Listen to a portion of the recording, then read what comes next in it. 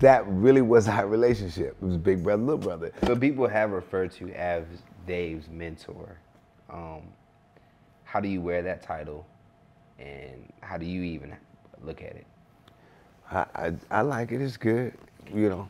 But I think a lot of people misunderstood what he said. Because he said, I looked up to this guy. He said, like Miles Davis looked up to Dizzy and Bird and all of them and Coltrane. He looked up to them, and he's like, you know, he's trying to get like them.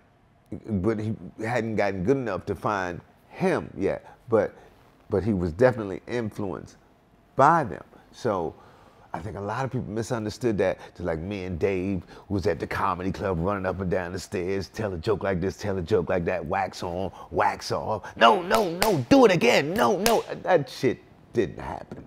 Or they think that I got some kind of magic key, and I go, hold this key, like that. What was the relationship like back then? It was big brother, little brother. That's all. Advice here and there? Yeah, and big brother, little brother. It was, you ever see the TV show called Leave It to Beaver? Yeah, back in the day. Right? So something was bothering Beaver. And he say, Wally, blah, blah, blah, blah, blah, blah, blah, blah. Why? Wally don't know. He just said, hey, man, you know what, blah, blah, blah, blah, blah. Just give him something.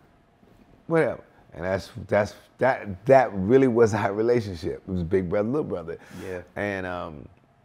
And I have sons, and my sons were 10 years younger than him. Like he's 10 years younger than me.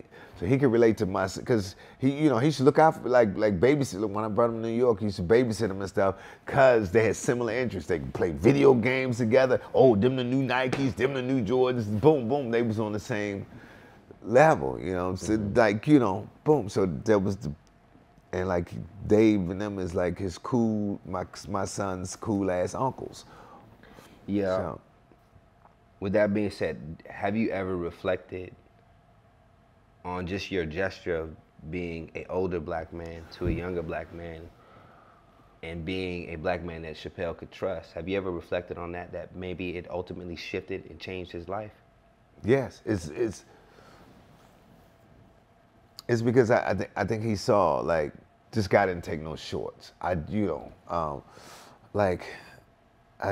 Like maybe y'all never crossed paths. Who knows what? Yeah, who knows what? His, But his story would have been. Him and his buddy Masavia, they went to Duke Ellington School for Performing Arts. That's when he was like 14. And he came and said, "Yo, man, you funny as I don't know what, man." Blah, blah, blah, blah. He's naming all the other comedians that he said, "Man, you funnier than such and such. You funnier than such and such." And I didn't know those people.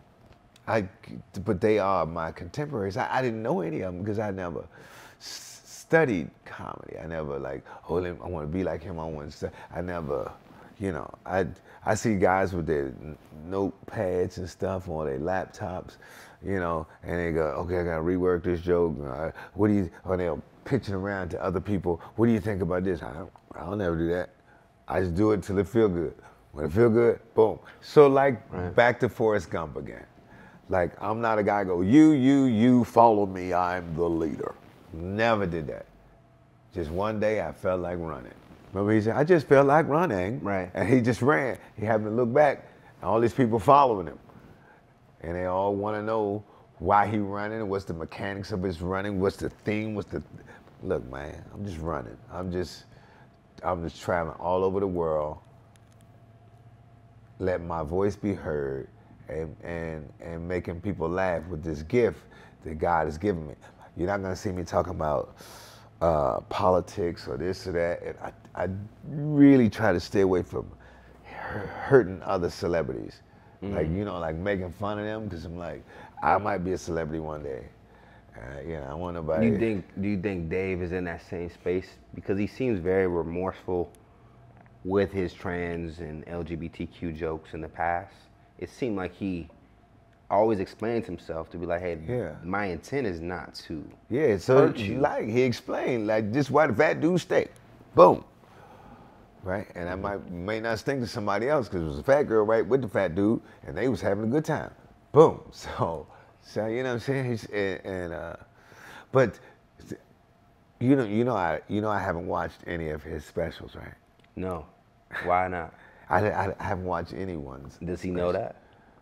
I don't know.